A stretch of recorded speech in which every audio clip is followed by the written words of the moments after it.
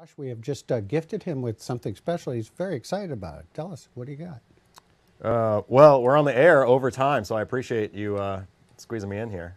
Yeah. Oh, no, we expand the program for you, Josh. Yeah, I love it. Yeah. Yeah, and you've got this little complimentary gift there at the door. Yep. I don't exactly know what you call this, but it's like a little dog tag of sort. Well, all of our right? guests get a prize package, makeup, and Yeah, locally Kip made took a food couple products. actually. So yeah. It says WSKI right on there with the website, so Yeah. you know where to go to get the information. I forget the slogan. Yeah. And then in the back, it's got a little stash here for your doggy do bags. How many do you think are in there? I think there's probably 20 in there. Could be a trivia question. And I just Yeah. noticed for the first time.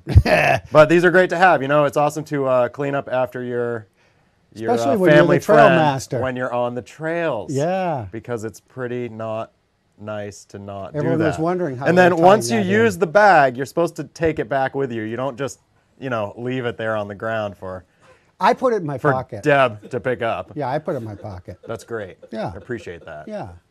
And so lots of trails. And you are, CR Nemba has got, what's this right here?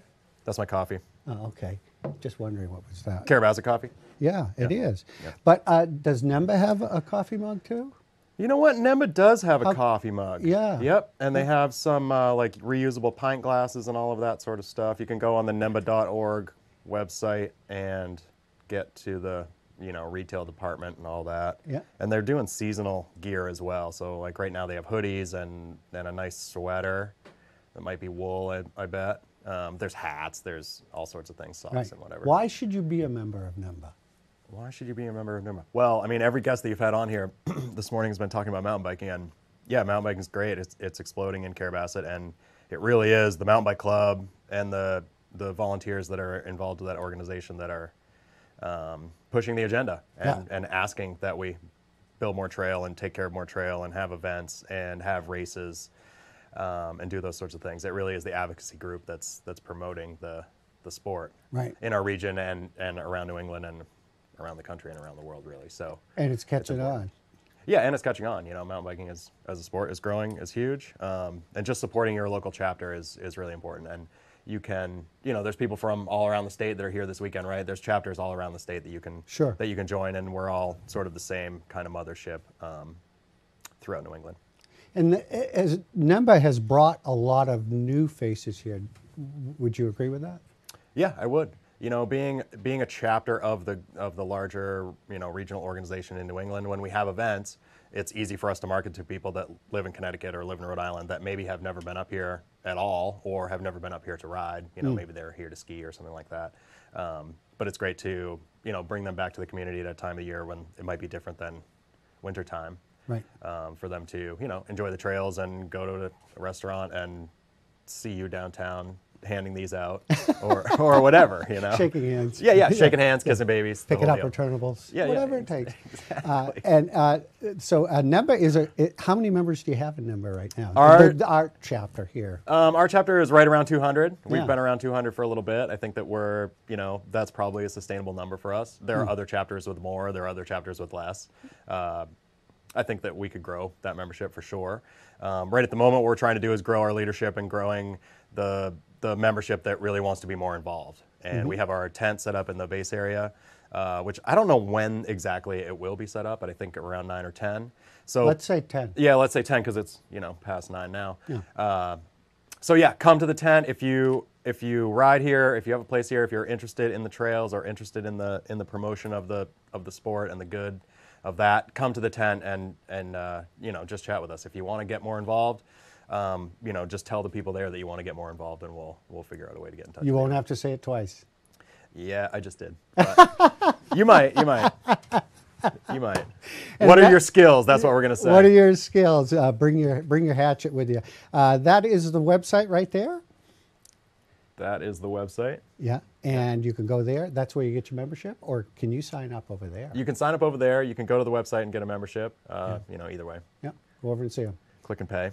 Click and pay, and stop by the table. Yeah, thanks. Sorry I missed you this week. We'd love to have you guys out to do some shooting in the field. Absolutely. This week just didn't. It wasn't going to happen. But I know there's always plenty to shoot, so we'll be rescheduling. There's plenty to shoot, and now that you're going up to the range to practice, you know, maybe You'll be. I can't wait. Yeah, I hope Downrange. they'll be able to reuse all those clay pigeons, which will be great. Really? Yeah. Yeah. All right. Thanks, Josh. Wait, Josh Tauses. Josh, what are you excited about? What are you excited about? Well, what am I excited about? Mountain biking. What am I excited about? I'm excited about the whole thing. I mean, really, we're at this place where we have large projects in front of us, where we have good relationships with the people that we work with. Talk and, about Stony Brook. Stony Brook, yeah, we're building trail network just north of here, just past the AT crossing, on the other side of the Crocker Mountain from here, if you will. The state owns a big parcel of land up there, and they've agreed.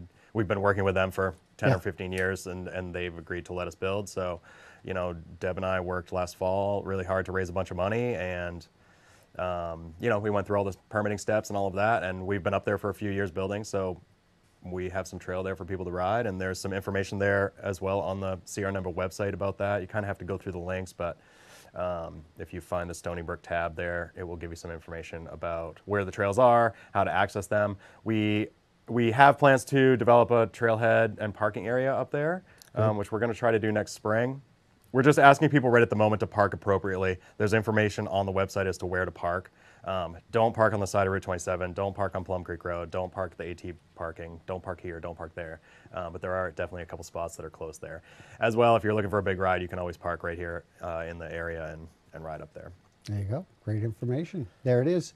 Region number, and go check out their table. I'm excited about the big moose that's been hanging around. Oh, Everybody how about keep their that, eyes huh? out. There's a large Healthy moose one. in our neighborhood. Yeah, healthy one. Yeah. Yeah. It's good. That's good.